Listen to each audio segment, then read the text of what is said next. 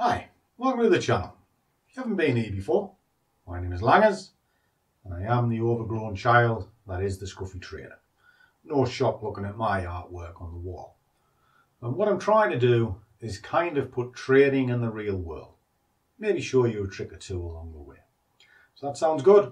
Click the little subscribe button. Genuinely helps. And let's get into this. So what is this we're getting into?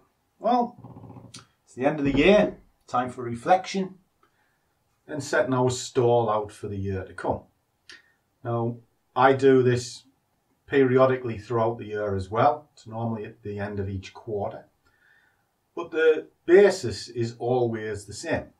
So I'm going to talk you through what runs through my mind, and then I'm going to show you the journal I've set up for the current year. And I do implore you to have a journal, even if it's just a notepad that you write your notes down.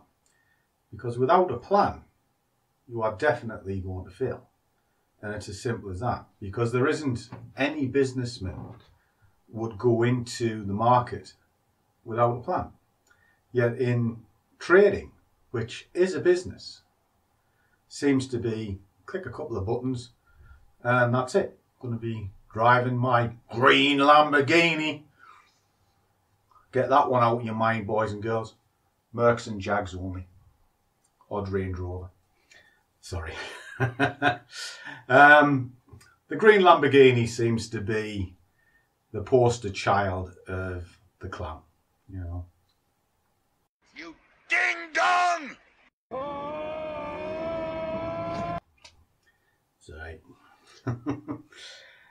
And there's no planning behind any of that apart from a glossy video that really doesn't tell you a great deal. So let me get into this rather than rambling on about that sort of thing.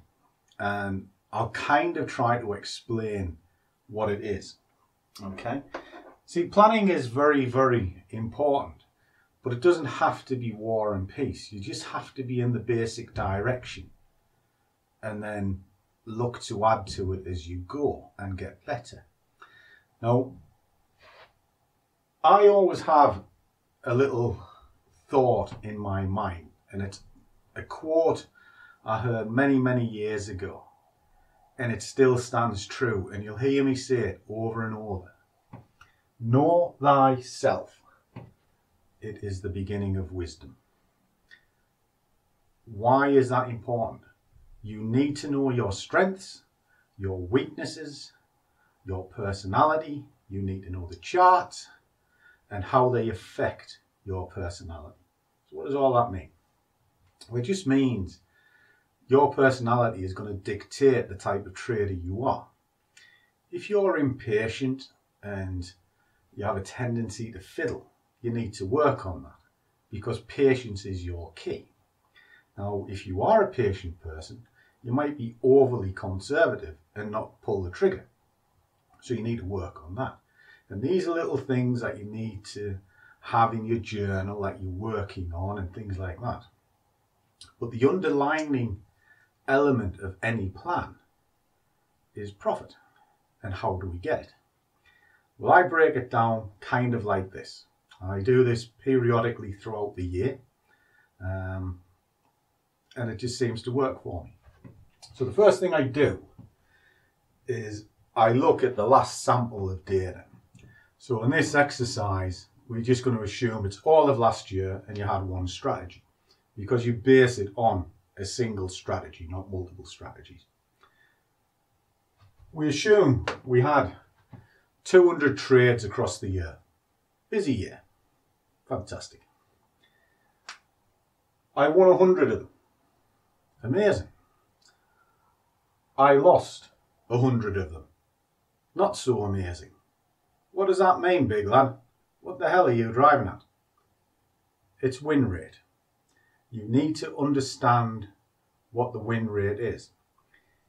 If you took 200 trades, you won 100 and you lost 100, your expectancy is 50%. Okay? So if I know going into the current year whatever it is I'm doing, whether it's moving average, cross, breakout, whatever it happens to be, is sitting at 50%, that helps me with the next part of the plan. And the next part of the plan is your risk reward. And as much as people kick it into me about risk reward and they say I risk too much for the returns, etc., what they don't understand is everything I do has a risk reward within it. I just know how to manage a trade. I've already calculated how much I'm willing to lose before I've entered the trade based on what I'm getting back and based on my win rate. I have quite a high hit rate, so my ratio can be lower. But if I'm on something like the river strategy or something that I use for swing trading, I can't. I have to look at it in a different way because its expectancy isn't as high as swing trading isn't, and there's a big difference. Swing trading is perceived as easier. It's not. You have to manage your swings a lot more than your day trades. To predict a move in the next few hours is relatively easy comparing to predict a move over the next month. It really is, because nobody knows what's going to happen tomorrow. But you've got a good idea what can happen in the next few hours. And that is just nature of the game. It really is. So if I know I'm at 50% win rate, that means by nature my risk reward wants to be 1.5 times to 1 minimum. That way I know I have an expectancy of profit.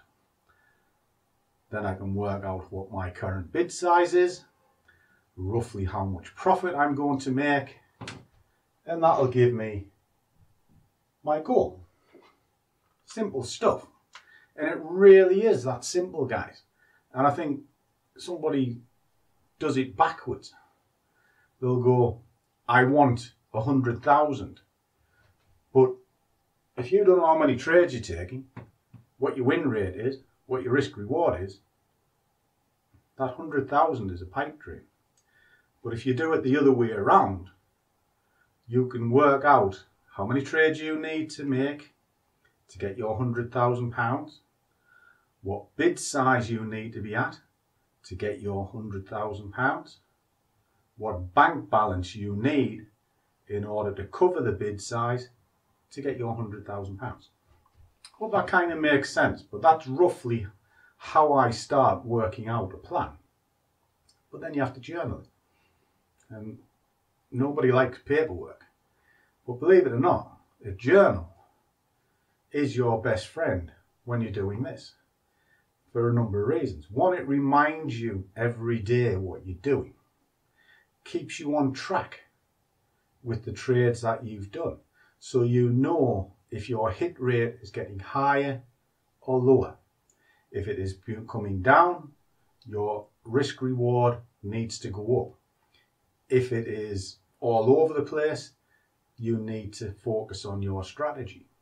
Understand why it's all over the place. If you can't see it, then you then need to know thyself. Because the strategy mightn't be the problem. It might be you. But you'll never know unless you've got it on a journal explaining what your mood is, where you got in, where you got out, all of this sort of thing. It really doesn't. Let me jump on the screen and I'll quickly show you my journal and give you a little idea as to why it's there in the first place.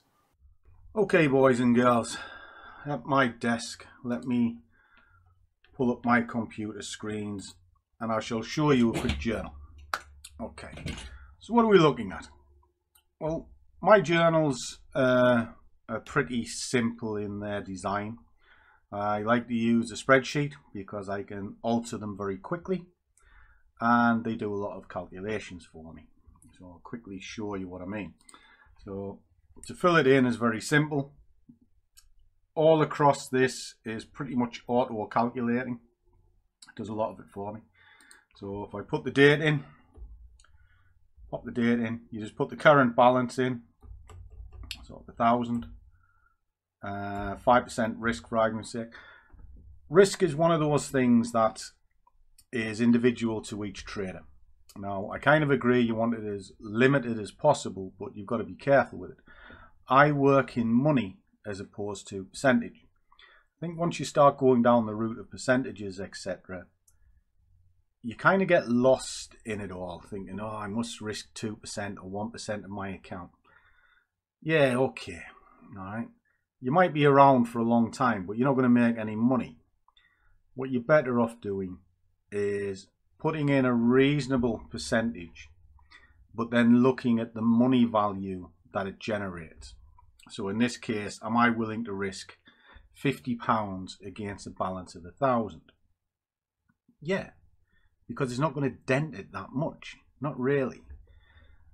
And then from here, I can then start looking at my bid size. Now, for argument's sake, when you're on a small account balance, £1,000, etc., by nature, you're not going to be able to have a big bid size. It's not like having a £40,000 account. You know, so say you're on £1 a point. So you pop that in. It automatically tells you how far away your stop is going to be. In this case, it's going to be 50. You know, if I set that at 0.50, in other words, 50p a point, it'll tell me it's 100 points away. So again, your risk is telling you where the stop is going to be, and then you can look on the chart to see if it's in a logical place. And if it is, brilliant. You know, if you can adjust it slightly, you can maybe up your bid size. Oh, hello. There's your coffee. Oh, coffee for me. She brought me a coffee. My best friend.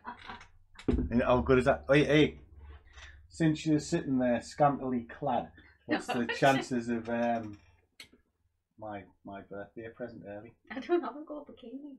Oh. It was worth a shot, guys. It really was worth a shot. But April will be here soon. Sorry. Back to this. Anyway, as I was saying about bid size, etc. Once you've completed your trading, you can put in your profit. So say you won 25 quid. There, auto calculates it. The other side of the sheet you can sort of fill in as you go or at the end. It's very simple. Gold. Trades for me is slightly different because I break my trades up. You'll often see me open multiple positions, or I'll carve off as I'm going depending on what I'm doing. But normally it's multiple positions that I class as a single trade. So I might open 3 or 4 orders and let them play out. And the code that you will see in here is 1TP1. What does that mean? It just means it's the first trade, take profit 1. If I add multiple orders, it'd be 1TP2. Second take profit of the first order. Hope that makes sense. Pop in there, long, because I want to know whether I was long or short at the time. What mood I was in, good. And the reason as to why I went in. Could be overstretched or an MA cross. Whatever. Alright. So you put your little notes in there. What's this got to do with the whiteboard? Well, it's actually this bit that's to do with the whiteboard. So in there you would just put your rules, why you're getting into a trade and what strategy you are using. So as we said, a moving average cross, it could be a 21 crossing a 50 for argument's sake. And that's what you would put up here. 21 cross a 50, and then blah blah blah blah blah. In here is where I will put in my goal, and it's kind of based on the year. It always is for me, because my goals are not to get 50 quid or something like that. I'm looking to get a few £1,000 for a holiday, or this year's goal, Joanne wants to move house, so I'll be working towards the associated costs with that. And then of course you have your salary. Okay, and I have a sheet like this for each one of my accounts, and it just helps me along the way. So for argument's sake, if this is my holiday account, I will just put the goal in there. Holiday, how much I expect that holiday to cost. Well, decent family holiday for a year, £2,000, just for rough figures. It then works out how much I need to achieve per month, per week and per day to achieve that yearly goal. Well, straight away, if I'm looking for £2,000, I only need to do £166 per month. It's not a lot, not really, not in the grand scheme of things. And that's where it comes back to my win rate and price per point, etc. I can reverse engineer it. You know, if I've already had my sample of data and I know what my win rate is, I know as long as I keep it above 50% and I have a risk reward of 1.5, I will be in the money. Now in this example, when I'm looking at it, I would be behind the game. And why is that? Because my risk reward is not 1.5. Okay, I would need this to be higher. You know, if I go at 100, I get it at 2. You know, so I needed to be at 75. So that helps me target the trade as well, all from a single sheet. And it looks odd and strange in the way that I'm doing it, but it is literally just maths. It really is. I know if I lose, £50 is going to go. I know if it goes in my favour, I need to get it to £75 to get my 1.5. If I have my 1.5, I'm in line with my plan. If I'm in line with my plan, I get my goal. And I hope that makes sense. All right, and that's what that's for. I then keep a summary along the front. It does have a set of P&Ls. This is just so I can quickly see what an equity curve is, and it'll work out my percentages, how many pips I've won, everything, and then I can have notes throughout the year as well. And it's the same across every single month. And following on from your summary sheet, you can drill into it a little bit more using a wage maker. You know, what's a wage maker got to do with the slice of bread? Well, it kind of pulls everything into focus for you, and it's broken up into 2 bits. You have the wage size here and a single trade here. Okay, and the way it works things out is on your average win. So if you're going through the year and you're looking on here, and you can see your average pip, because it will tell you what the average pips are, and you'll have had this from your last sample of data. You can pop that into there. You know, on average for a day trader, it's 20 to 30. 20 is reasonably consistent, conservative rather, and it can be consistent.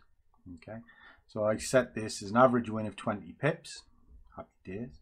Base it on 1 trade, and this is what you will get based on the bid size, which is here.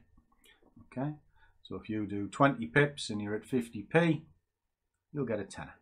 Right? Simple stuff. And then it works out how much you'll get a week, how much you get a month, how much you get a year. All right, based on 1 trade at that bid size. But what it also works out is how long it's going to take you to achieve your goal on a single day. So for argument's sake, you want a reasonably nice Mercedes, £35,000 will buy you a very nice one. This will tell you how long it will take you to get it. All right, and obviously I don't want to be waiting 3,500 days. Okay, if I want it down to about a year, it's roughly about here, that's pulled across. There you go. And I just shy of a £5 a pint to get me a nice car. Suddenly it becomes reality, because a £5 a pint is not impossible, and you don't need that big an account to trade at that level. Right? Then you can look at this side and think, well, what do I want as a salary? Now, we said £100,000 earlier on, which I think is quite optimistic for a new trader. But let's just say 30,000, because that's a reasonable salary figure. You know, you have a job for 30,000 a year, you're doing quite well. So again, what do you need to achieve this goal? Well, actually just quickly looking at it, one trade a day at just shy of £6 a pip will get you 30,000 a year. Simple. And it comes down to something that I say constantly. Less is more. You see, you don't want to be in the markets all the time. The more you're in the markets, the more you're at the mercy of the market. But you can find 10, 20 pips relatively simple. I proved that right through December. I traded at the end of the day and I found 10, 15 pips every single day. And I did it in front of you. And that's essentially what I do for a day job. I don't flip round the markets all day. I really don't. I used to many, many years ago, and I lost a fortune. And then I figured out that waiting, journaling, and getting the perfect trade was more profitable than trying to hunt down every wave that's going. And it's something that I try and preach constantly, certainly to the followers of me in the Scruffy squad and the Facebook group. Calm it down. Less is more. And you'll find at the end of the month you have more money. Okay. And that is it. And then compounding plan is just a compounding plan showing you basically what you get by increasing your bid size slowly.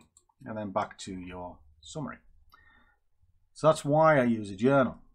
It helps focus what it is that I'm trying to achieve. And ultimately, all I'm trying to achieve is my salary. So I hope that all kind of makes a little bit of sense. It was really just a memory jogger before we start the new trading year on Monday, of how important a journal is. And if you put a bit of thought into what you're looking to achieve and you break it down into bite-sized chunks, suddenly these goals are not as big as what you think they are, you know. And when you see somebody that's saying that they're on £1 a point, don't mock them, because they probably end up with more profit than somebody that's at £5, £6, £7 a point, trying to be in and out of the markets all the time. Less is more. It's the moral of the story. And you just have to build. So set yourself a goal, make certain it's realistic. If it's realistic, journal it. And if you journal it, you'll find how easy it becomes to achieve it. So I'm going to leave it there. I'm going to enjoy the coffee. I'm going to go and chase Winky around the house, because we are like kids, and get ready for the coming year.